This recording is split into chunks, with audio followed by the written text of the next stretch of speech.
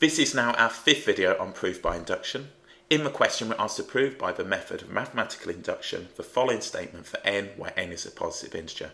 So this time we've got a matrix equation. On the left-hand side, we've got 3 minus 4, 1 minus 1 raised to the power of n.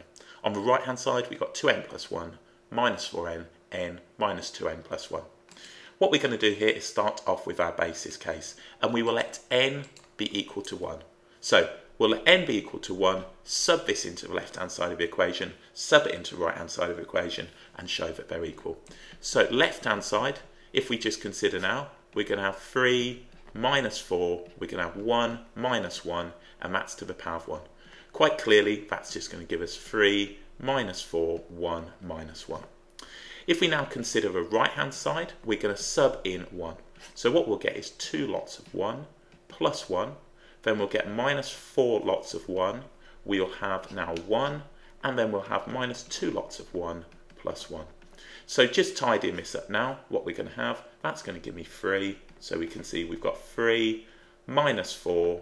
We've got 1. Minus 2 plus 1 is minus 1.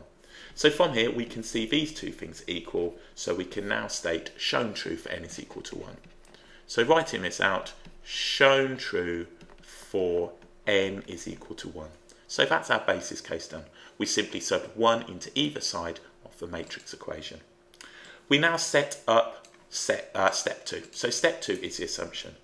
We can write shown true for n is equal to 1. We now assume true. So assume true for n is equal to k.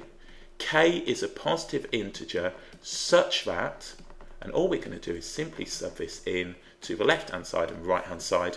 We're going to have now 3 minus 4, 1 minus 1 to the power of k will be equal to 2k plus 1 minus 4k. Then we can have k minus 2k plus 1.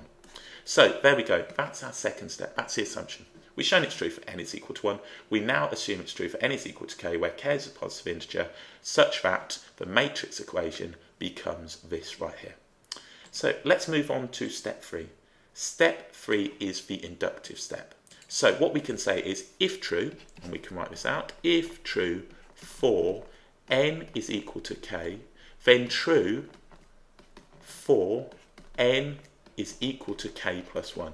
So if k was 5, k plus 1 is 6, it's the next positive integer, such that, and we can just consider now the left-hand side of the matrix equation. What we're going to get then is this right here when n is equal to k plus 1. So what we can say then is 3 minus 4, 1 minus 1, and now we've got k plus 1. Let's consider how we could rewrite this. We could write this as 3 minus 4, 1 minus 1 to the power of k multiplied by 3 minus 4, 1 minus 1 to the power of 1. When we're multiplying now, we simply add the powers. Now, if we consider this just here, that would be equal to this one right here. So what we can write is but, now 3 minus 4, 1 minus 1 to the power of k from our assumption, based on our assumption, will give us now 2k plus 1 minus 4k, then we'll have k minus 2k plus 1. So what we can do now is simply sub that in. Therefore we can say that 3 minus 4, 1 minus 1 to the power of k plus 1 will be equal now to 2k plus 1 minus 4k, k, and then we're going to have minus 2k plus 1. We're going to multiply that now by the following. So all we're doing is multiplying. We're going to have 3 minus 4, 1 and minus 1. So what we're going to get now is this matrix, or these two matrices, multiplied out in a big load of mess. So what we can say then is 3 minus 4, we've got 1 minus 1 to the power of k plus 1 will be equal to, and we're going to multiply this out. When we're multiplying the matrices, we do row by column. If you need to learn how to do that, please go back and check the videos, as I'll assume you're pretty happy with it. So if we go ahead and multiply this, what we're going to have is 3 lots of 2k plus 1. Then we're going to have plus now 1 multiplied by minus 4k. So all I've done is row by column.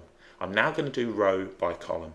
So what we're going to have then is minus 4, and then we'll multiply this by 2k plus 1, so 2k plus 1, and then we're going to have now plus, and we'll have minus 1 multiplied by minus 4k. Next one, this row by this column. So what we'll have is 3 lots of k, then we'll have plus now 1 multiplied, let's just put these in just to keep that consistent. We'll have 1 multiplied by minus 2k plus 1. Next one, we're going to have now the following. We'll have minus 4 multiplied by k, then we're going to have now plus minus 1 multiplied by minus 2k plus 1. So this is our matrix, and it looks a complete mess. What we're trying to do is show now that this is going to be the same when n is equal to k plus 1.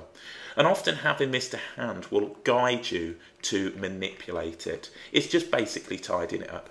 So what we'll have then is 3 minus 4, 1 minus 1 to the power of k plus 1 will be equal to, and we're going to expand this out now. In the exam, show all of your workings. I'm going to have 6k minus 4k, which is going to give me 2k, and then I'm going to have plus 3. If we now consider this one, minus 8k minus 4 plus 4k, so that's going to give me minus 4k, and then I'm going to have minus 4. Okay, let's look at this one. We're going to have 3k minus 2k plus 1, which is going to be k plus 1. If we consider this one, we're going to have minus 4k plus 2k minus 1, which is going to be minus 2k minus 1. So if you want to go back and look at this form right here, what you might want to do is just put it now in this form where n is equal to k plus 1. So if we do that, what we're going to have, and let's just tidy this bit up here, we're going to show now this is the same matrix we got above where n is equal to k plus 1. So we can say 3 minus 4, 1 minus 1 to the power of k plus 1. Now what we can do is the following. I can write this as 2k plus 1 plus 1. So if we consider, if I expanded this out, I get 2k plus 3. What I'm trying to do is replicate this by having n is equal to k plus 1. So if I look at this one, I can factor this, and I can write this now as minus 4k plus 1. So quite clearly we can see all I've done is taken the common factor out and gone from there. On this one, nice and straightforward, we've got now k plus 1. Okay, the last one, what we want is minus 2n plus 1. So what we can write now is minus 2k plus 1 plus 1. Now if we expand this out, what we're going to get is minus 2k minus 2 plus 1, which gives us that. Now that will give us this expression right here. Therefore we can now write, therefore shown true for n is equal to k plus 1. So all I've done is simply multiplied the thing out and shown that it's this right hand side just here when n is equal to k plus 1. We got n is equal to k plus 1 on the left, now we've got it on the right. So all we need to do from here is now do our conclusion. So what we'll do is our conclusion and simply state now, let's drag that down here. And we can write if true for n is equal to k, so writing it here, if true for n is equal to k, shown true, so we can write shown true for n is equal to k plus 1. We've shown true, so shown true for n is equal to 1, therefore true for all n, so for all n, where n is a positive integer, so writing this down by mathematical induction. So mathematical induction. And there we go. So all we've done is simply now used some of the rules that we know from matrix multiplication to manipulate this to prove this by induction. So there we go. That's the 5th example that we've done, and we're dealing now with matrix equations.